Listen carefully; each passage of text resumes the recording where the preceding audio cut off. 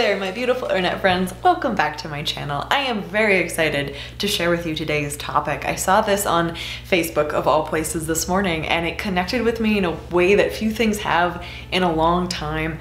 I have had discomfort with this general topic for a good long while, and I've never known how to really put it into words before. And I saw this and I was like, that's it, that's absolutely it. And I wanted to share this because I'm pretty sure that if you've existed on planet Earth for more than, 10 years of your life, you've probably run into something like this before. So let's talk about how trauma or adversity or anything doesn't actually make us stronger, and please stick with me as I explain that. Before we fully dive in, I'm gonna do the YouTuber thing and ask you to like this video if you enjoy it, as that helps it get out to more people, and also consider subscribing if you enjoy the video at the end of it. I'm curious how many of us have ever had the phrase said, it's gonna make you stronger. Whatever the situation for that has been, generally I find when I'm facing any kind of adversity, any kind of difficulty, losing my leg or going through trauma, fill in the blank, oftentimes the response is very compassionate, that's really difficult, but you're gonna be so much stronger because of it, and isn't that a great thing? Isn't that a good thing? I've always been so conflicted on that because I'm like, well, yes, that is a great thing, that is a good thing. I do want to be a stronger person. I don't want to have gone through that, but I mean, I guess that's true in theory, and it's never something that I've been able to fully articulate why I've been uncomfortable with this societal concept of, what doesn't break you is gonna make you stronger. Because obviously, to some extent, it's true. We see this over and over and over again. There are countless books about it. There are countless inspirational stories about it and characters written about it. People who don't give up when they go through horrendous things and change the world. People who experience awful things and then use that to do so much good. And it's beautiful to see. It's beautiful to see the resilience and persistence of the human spirit. But the statement of, you're gonna be stronger because of this, has never quite sat right with me. And it finally connected this morning for me why that is. Thanks to a Facebook meme. A little ashamed to say that it's a Facebook meme that finally connected everything for me, but you know what? I guess illumination can come from many places. Psst. Hey, it wasn't the trauma that made you stronger, kinder, and more empathetic. It's how you handled it.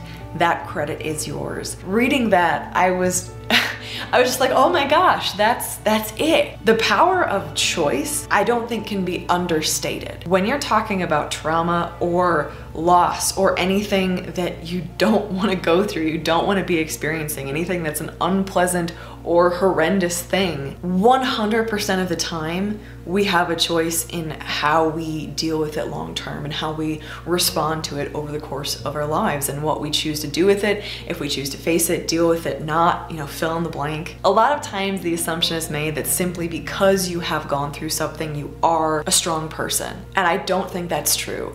I think oftentimes that is true because, like I said, the resilience and the persistence of our little human souls, I don't think can be understated either. We find a way to get through so often, but not always. And also, I think sometimes we attribute, strength or overcoming things to those negative things as if it were those things that made us who we are. And at least for me personally, I don't feel that way. I feel like anything that I am today is because of how I've chosen to handle things, choices that I've made, people who have been in my life, support that I've had. Speaking specifically about trauma, the trauma that I've experienced involved another person doing something to me, taking something away from me, a pretty severe violation. And when I frame that narrative in my head as, okay, because of what that guy did to me, I'm a stronger person today, I can't stomach that, and that doesn't sit well with me because it's like, no, it's not because of what he did, it's because of what I did. It's because I chose to stay alive, it's because I sought help when I needed it, it's because I figured out how to keep getting up every morning when I didn't want to, and I figured out a way to get through. And also had a small handful of really amazing people in my life to support me through that. It's not because I was hurt that I'm a stronger person today than I was then. It's because of how I decided to respond to that damage. And when we're talking about, physical things like losing limbs, I've heard this very, very often in the amputee community. Like, if that's a narrative that works for you, if you feel that because something happened, you're stronger and that clicks for you, I think that's amazing. I think that's really cool, and use it. But for me, and I'll speak to those of you who also feel like it doesn't quite fit, You guys know this, I've said this before, I never wanted to lose my leg. I never wanted to fall off a horse and shatter my ankle and deal with everything that I, have dealt with. But obviously I've had to. And so many incredible people have been like, that made you stronger. I think to some extent that they're right, but also you always have the choice to respond one of two ways, to face something or to not face something, to deal with it or to run away from it, to fill in the blank. And I have definitely not done that perfectly. Let's just make that real clear. But I feel like there is a lot of power in recognizing your own strength from yourself and not from a bad thing that occurred to you or a negative experience or a violation or fill in the blank. I almost feel like it's romanticizing those bad things and giving them too much power, because the reality of the situation is that not everyone is a stronger person because of what they've experienced.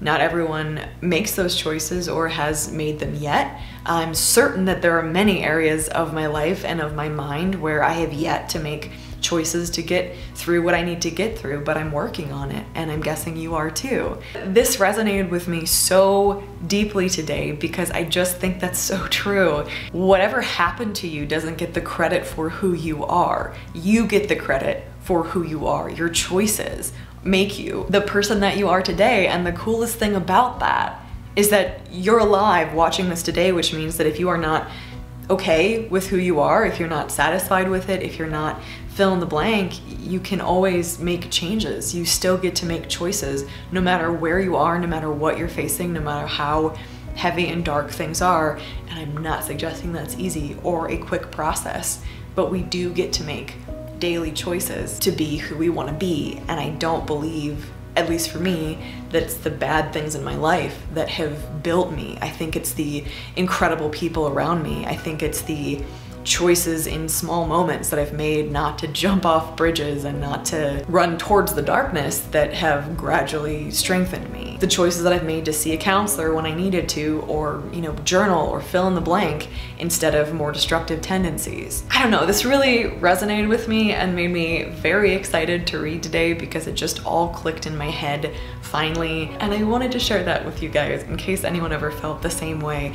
Again, I know that a lot of people really connect with this made me stronger, and I think that that is beautiful too. I think if that's something you feel or you connect with, don't let me say anything negative about that. I'm just saying that for me, that just doesn't connect for the way that I view life and the way that I viewed my life story. So I'm really not saying anything bad about that. I just wanted to suggest a different way of looking at things in case it might help you as well as it's helped me today. Real quick before I end this video, I am going to be doing a video kind of similar to this one, but focusing really specifically on trauma itself on my other channel, Trauma Talk. I'm gonna leave the link down below, so if you wanna check that video out, if specifically trauma is something that interests you when it comes to this topic of like trauma made me stronger, that channel is focused really heavily on mental health, and I'm gonna approach this from a slightly different angle there for that audience. If you'd like to be that audience, please join me there. Thanks for listening to me today, guys. I truly appreciate it. Thank you to my patrons, the word is patrons. Thank you to my patrons for making these videos possible. I cannot express my gratitude deeply enough that you choose to support me there. If you're interested in supporting this channel, I would be honored. You can check out the link on screen and also down in the description below if you're interested in learning a little bit more. As I said, thanks for listening, guys. I love you, I'm thinking about you, and I will see you in the next video. Bye, guys. Have heard from the sky.